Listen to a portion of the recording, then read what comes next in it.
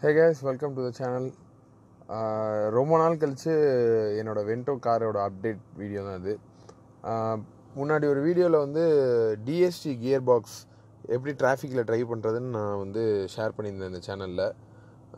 அந்த டைமில் சொல்லியிருப்பேன் அந்த வீடியோவிலே வந்து எப்படி இருக்குது கியர் பாக்ஸ், கொஞ்சம் கிலோமீட்டர்ஸ் ட்ரைவ் பண்ணிட்டு அதுக்கப்புறம் வண்டி எப்படி இருக்குது அப்படின்னு சொல்லிட்டு அந்த டிஎஸ்டி கியர் பாக்ஸ் எதுவும் ஃபால்ட் இருக்கா, எதுவும் ப்ராப்ளம்ஸ் இருக்கா அப்படின்றத சொல்கிறேன்னு சொல்லியிருந்தேன்.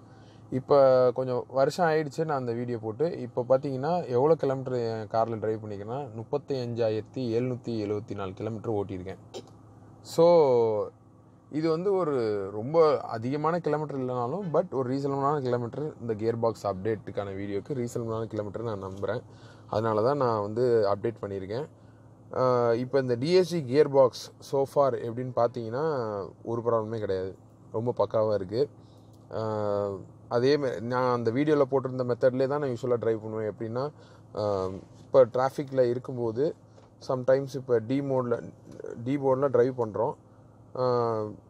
டிராஃபிக்கில் நம்ம வெயிட் பண்ணுற மாதிரி இருந்தால் ஒன்றும் இல்லை, டக்குன்னு நான் நியூட்ரலில் போட்டு தான் வெயிட் பண்ணுவேன். அப்படியே டி மோட்லேயே வச்சுட்டு பிரேக்கை ஹோல்ட் பண்ணி இது பண்ண மாட்டேன். ஸோ இதனால் என்னென்னா, இது கியர் பாக்ஸ் என்னோடய பழைய ஹோண்டா சிட்டி அந்த வீடியோ நீங்கள் பார்த்தீங்கன்னா தெரியும். நான் அதை பற்றி திரும்ப சொல்ல விரும்பல. பழைய ஹோண்டா சிட்டியில் வந்து கிலோமீட்டர்ஸ் நான் ஓட்டும்போது அதே சிவிடி கியர் பாக்ஸாக இருந்தாலும் அந்த மெத்தடில் ட்ரைவ் பண்ணும்போது நல்லா இருந்தது. ஸோ இதையும் அதே மெத்தடில் தான் நான் ட்ரைவ் பண்ணிகிட்டு இருக்கேன். இப்போ வரைக்கும் கியர் பாக்ஸில் எந்த ப்ராப்ளமும் இல்லை. இந்த டிஎஸ்சி கியர் பாக்ஸில் சொல்கிற அந்த டவுன் ஷிஃப்ட் ஆகிற ஜர்க்கு இந்த மாதிரி ஒரு சில இதெல்லாம் நான் ஃபாரமில் படிச்சிருக்கேன்.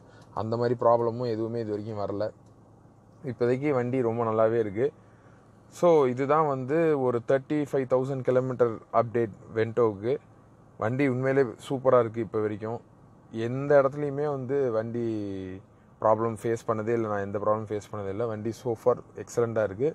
கியர் பாக்ஸும் இந்த ஆட்டோமேட்டிக் கியர் பாக்ஸும் ஃபென்டாஸ்டிக்காக இருக்குது. நம்பி நீங்கள் இந்த டிஎஸ்டி கியர் பாக்ஸு வென்டோ பெட்ரோலில் எடுக்கலாம் தாராளமாக. அடுத்த வீடியோவில் உங்களை சந்திக்கிற வரைக்கும் சத்யா சைனிங் ஆஃப். பாய்.